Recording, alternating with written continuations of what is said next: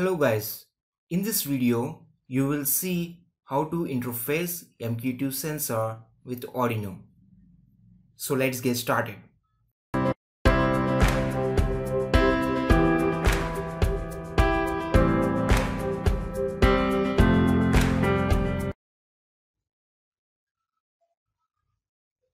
The components required are Arduino board, an MQ2 sensor and a breadboard, a few jumper wires, and an 16x2 I2C LCD display. Now we will talk something about this MQ2 sensor. Here this is actual sensor, and here you can see the circuitry over here. These are the 4 pins. The first one is the analog output, and second one is the digital output, and the third one is the ground, and fourth one is the VCC. It actually operates with the 5 volts power supply. You can take either analog or digital output from the sensor. And while coming to this sensor, it is a gas module and it is suitable for detecting hydrogen, LPG, methane, carbon monoxide, alcohol, smoke and propane. It has high sensitivity and fast response time. Measurements can be taken as soon as possible. The sensitivity of the sensor can be adjusted by this potentiometer, like rotating this like this, and you can find further information about the sensor in the link in the description.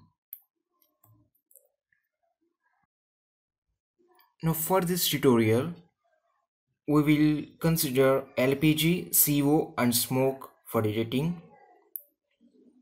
So first place the sensor on the breadboard, and as per the code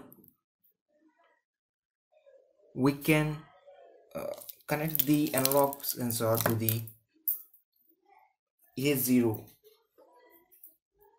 So we'll take the jumper wires and connect the A0 to here and ground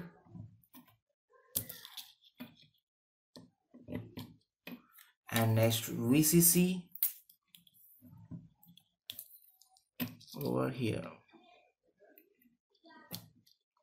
Okay, now we will connect the LCD display to this Arduino board to see the data what is we are getting. So here you can find this is I2C LCD display. I already explained about this I2C LCD display in my previous video. If you want to know about how to interface about this, you can find the link below.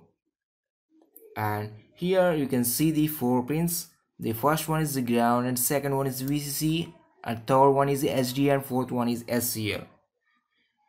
As obviously we will connect the ground and VCC.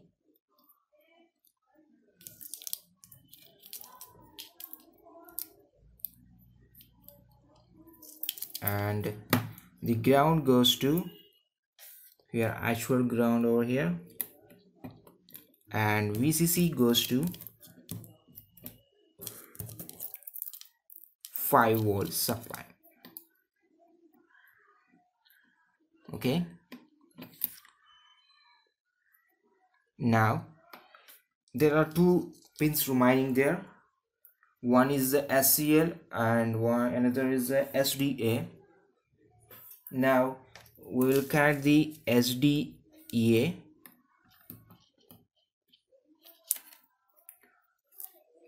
to the A4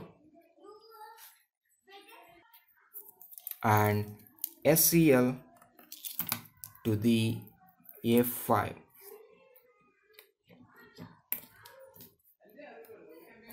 Okay, now we will upload the code to this board. You can find the circuit libraries code and about the MQ2 sensor as always in link in the description.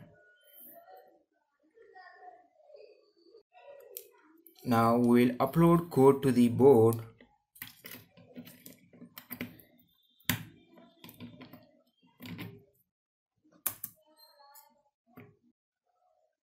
Here the code is uploaded. Once I will press the reset button here to initialize the code, and we can see what is going on the display. Now we'll test this sensor. You can see the reading over here, and I am applying the smoke to this. See how gradually it is increasing, and you can also see the second LED is glowing there. If I remove this, when the reading settles down, the LED stops. Here you can see the LEDs get stopped. That's all in this video. Don't forget to like, share and subscribe. We'll see you next time.